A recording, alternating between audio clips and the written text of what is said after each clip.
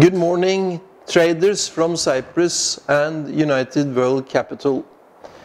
Yesterday was the day of the European Central Bank. Mario Draghi delivered according to the expectations.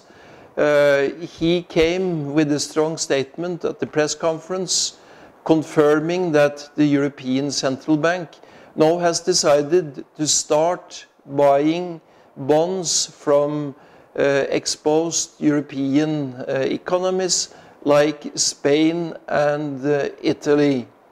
They are going to start a bond buying program for then bonds with 3 years maturity.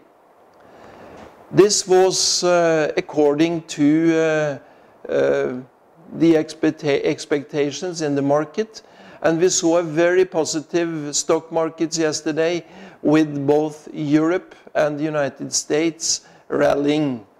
Dow Jones reached the highest levels in months, and Nasdaq, the technology stock exchange, also then saw levels that we haven't seen for years. The same development continued in Asia this morning, where the South Asian Pacific Index rallied, which also did the Shanghai Index. This was also helped, the Asian market were also helped by news from China that they are now going to start some big infrastructural program, meaning that the Chinese governments are taking then the weaker economic growth into consideration and want also active stimulus. The ECB decision had also a very positive effect as expected on the euro, which is for the time being trading at 126.45 after also a rally before the ECB decision came yesterday. I expect that this positive momentum for the euro is going to continue, and we would see a test now on resistance, technical resistance level on around 127.15.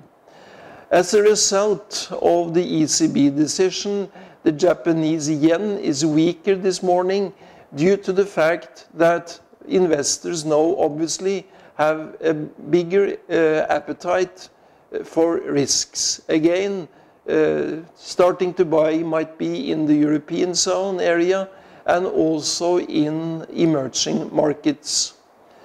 Oil prices have not been as positive as they were yesterday in the morning hours. Brent crude is trading below 114 and NYMEX is below 96.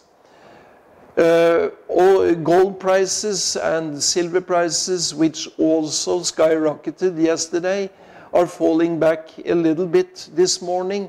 Gold is trading at 16.95 and silver at 32.20.